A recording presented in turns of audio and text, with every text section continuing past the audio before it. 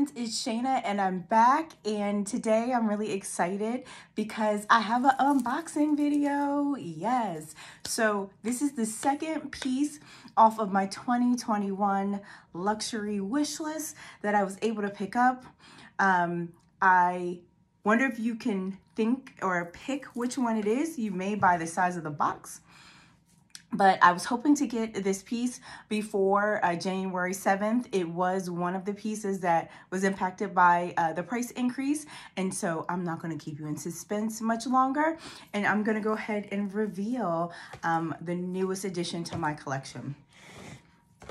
So I reached out to my client advisor. Her name is Judy, and she's at the King of Prussia Mall in Pennsylvania. And she was able, this piece has been sold out online, particularly with this trim color, and she was able to order it for me. It came in pretty quickly. So before I go over that, in the box, they give me the receipt. She bought it paid for it in the store and then ordered it for me. So it's actually a real receipt. So the retail price of this piece is $1,810 after the price increase. So you could probably guess what it is. Dun, dun, dun. Let's move the box so you can see this beauty. Yes.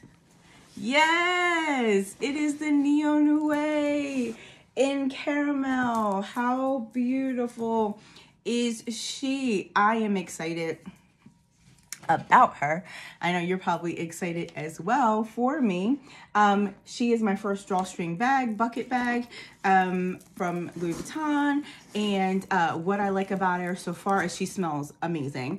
And that, you know, we can close this up. It'll make it hard for folks to get in.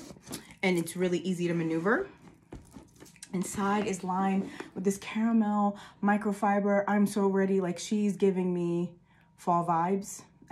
She definitely won't be my fall bag. And yes, I called her a she. And then inside it has an interior pocket that is a zip compartment, and it's pretty deep. I can put my whole hand in there. And because I'm pretty sure my cosmetic GM won't fit, I'm excited to see what I can put in there. So you see she's pretty deep, and that interior compartment goes all the way to the end. You can see it moves a little bit.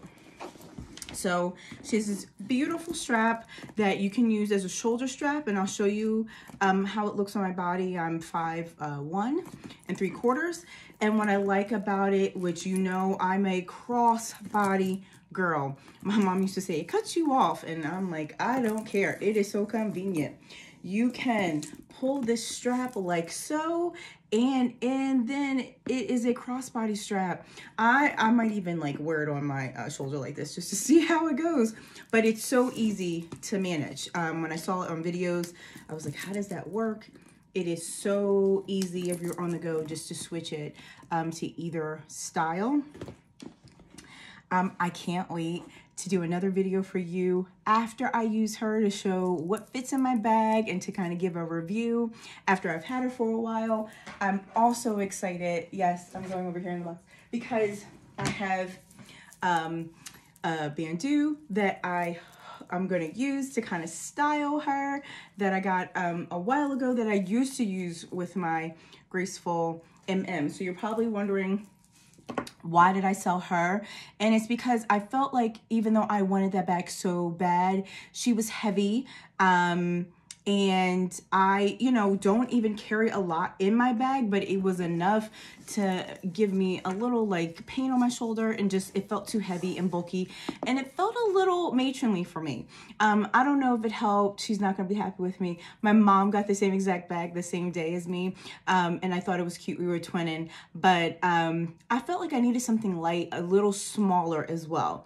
And so this does the trick for me.